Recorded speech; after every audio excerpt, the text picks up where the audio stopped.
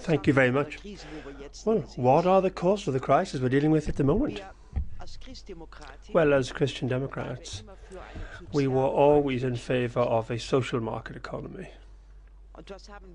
And what have we found out? What have we established? Is that there was a lot of economies, there's been a lot of economies in the past, but not enough social. Too much market, not enough social. And so, from our point of view, we have worked with our colleagues and have always pleaded, advocated in favor of the social role, social dialogue, and that needed to be guaranteed. That's my first point.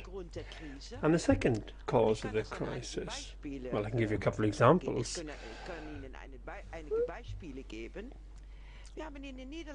In Holland, for example, we've got a very low level of unemployment. Why is that the case?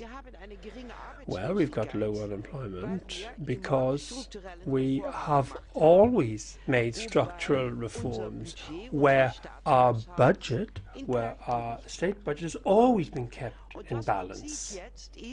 And what you now see is that in countries where there haven't been a good or rational budget policy, that has led to enormous unemployment, particularly amongst young people.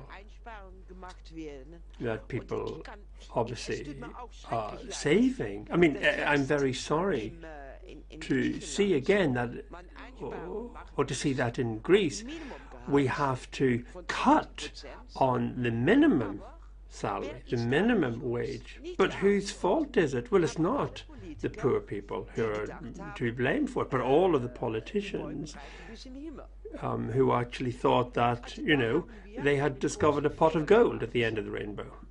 Now, we made the mistakes, and now what we have to say is that we need not to simply repair these faults. That's completely wrong. What we now need to do is to create a policy, a budget policy, control. We need a policy where we do make savings and reductions, and we need policy where we make reform on the labour market. And it's true, there are reforms on the labour market where I myself do not agree. Now, what's happening in Germany, in fact, as usual with the social document, was Hartz IV. What do you do with Hartz IV? Hartz IV does distort the internal market.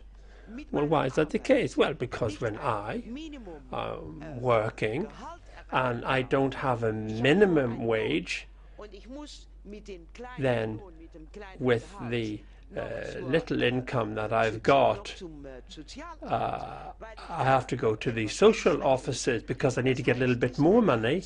That means that I am distorting the market, and that's because competitiveness, because my capacity to compete on the market will be improved because the state gives me money.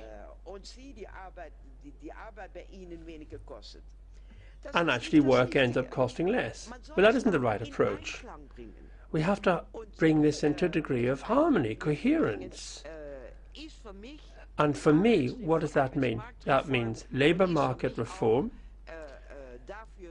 and it's also to make sure to look after the possibility of creating more flexibility.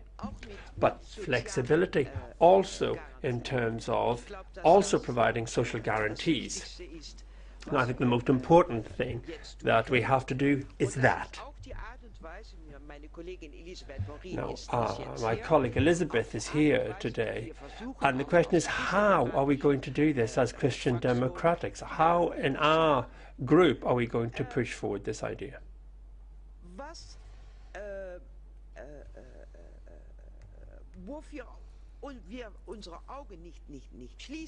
Now, we mustn't close our eyes to the reality of what's happening. Society is changing.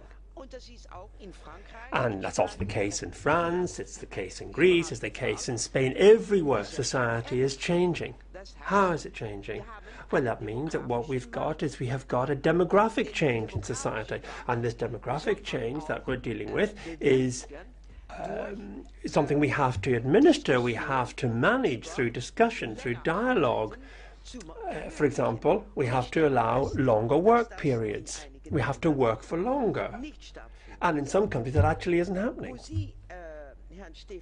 Now, Herr Lendorf, where you said that we can't just have austerity measures, it just shouldn't be just about cutting the budgets all the time. I say, well, you're right on that. But when we're reducing the budget, nevertheless have to be undertaken in order to get out of the crisis, in order to ensure that we get out of the crisis. But as part of that process, we also have to ensure that there are the appropriate reforms that are needed. We have to get people back up on their feet, up on their own feet, so they can work. Not to put that on the account of individual member states' budgets, but put it onto the European budget. There are 80 billion which are currently available, which could be used. And where the richer countries, and that includes Germany, that includes the Netherlands, amongst the richer countries, that they can put a budget for the disposal and the availability for other countries. And that's why we need to talk about it. We need the money. We also need, for example, if I look at Spain or I look at Greece, we also need to ensure that the structural funds have to be used in a better way. And perhaps from that point of view, the European Union, we also want to say what I'm sure we'll all agree here is not necessarily everything that has already been put forward by the European Union. So austerity measures, budget balanced, but also make sure that the structure of the labour market is reformed in order to reduce unemployment. And that is something we can also help at the European level to achieve.